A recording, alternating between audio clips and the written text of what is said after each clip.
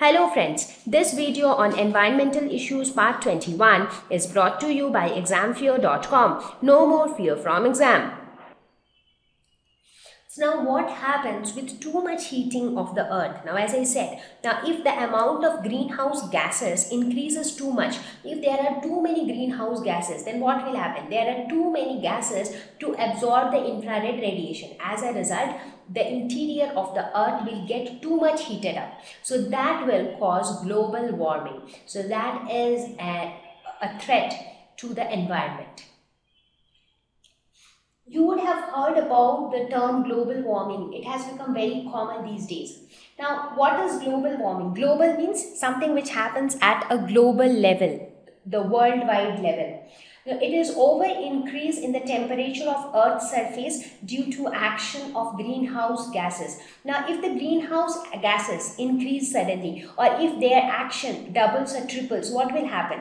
The temperature within the Earth's surface will suddenly increase a lot, and this over increase in temperature will lead to over warming of the Earth's surface, and this is known as global warming. That is over increase in the temperature of Earth's surface due to the action of greenhouse gases.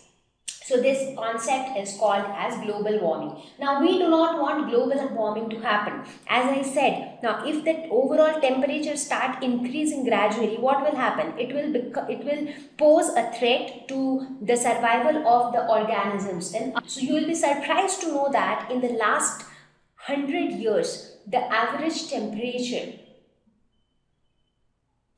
so over a period of 100 years, the average temperature of the earth increased by 0.6 degrees Celsius. Now the temperature, this difference might appear to be small, but you will be surprised to know that in the last just 30 years, this increase has taken place actually in the last 30 years. So if there is an increase of 0.6 degrees Celsius, which is an overall increase in the average temperature of the earth which has taken place in just 30 years, so 30 years is not a very long time. So over a small period of time, the average temperature of the earth increased by 0.6 degrees Celsius. So if it keeps on increasing in this fashion, what will happen is it will become difficult for the organisms to survive on earth. So that is why it is very important to maintain the temperature of the earth at the right value.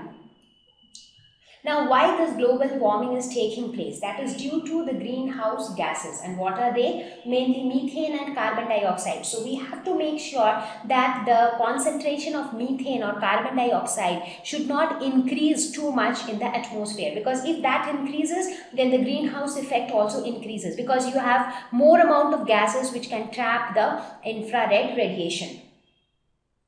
So let us quickly look at the causes of global warming. So one cause is increased use of fossil fuels, because increased burning fossil fuels release a lot of carbon dioxide. So that is actually adding up carbon dioxide in the atmosphere. So the concentration of carbon dioxide is increasing in the atmosphere. So that is what we don't want, because more carbon dioxide, more greenhouse effect, so more warming up of the earth and more global warming. Deforestation. Now, if they start cutting down trees, what do the trees do? Trees absorb carbon dioxide. They utilize carbon dioxide during photosynthesis. Now, if we do not have trees, so that will also result in increase in carbon dioxide. And too much increase in carbon dioxide is not good. So, deforestation is also not good. So, you see, all these things are related. So, if we want to control global warming, we have to have more trees. We should not cut down trees unnecessarily. Cutting down trees also affect the ecosystem. So if we want to keep the ecosystem safe, we should not cut down trees. If we want to stop species from being extinct, then also we should not cut down trees. So there are quite a few things which we should follow if we want to keep our environment, the overall environment, safe. Overpopulation. Now when the population keeps on increasing, so overpopulation is the underlying cause for many things. For example, deforestation. One of the causes for deforestation is also overpopulation. Now when the population increases so much, the needs of the people also increases. Like earlier you had just say 10 people in a village. Now you have, say, 10,000 people in the same village. Now when you have 10,000 people, the population of the village has suddenly increased so much. So you need more houses, you need more food to eat. When you need more houses, what do? You start cutting down the forests and construct houses. You need more furnitures, you start cutting down trees and start making furnitures. You need more food. For that you want to increase the food production, so for that you use more pesticides, more chemicals, which cause more water pollution, air pollution. So if you see, most of the problems in fact in our environment is because of overpopulation. So the population needs to be controlled. Now, what are the harmful effects of global warming? How is it harmful?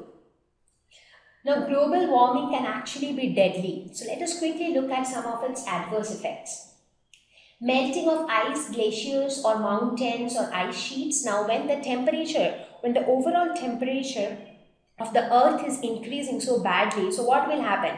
So all the ice glaciers or the ice mountains, they will start melting. Now when they melt, what will happen? The sea level will increase. Now let us suppose these are the ice mountains. Earlier, let us suppose this was the sea level. Now when these mountains melt, so they also keep on adding the water.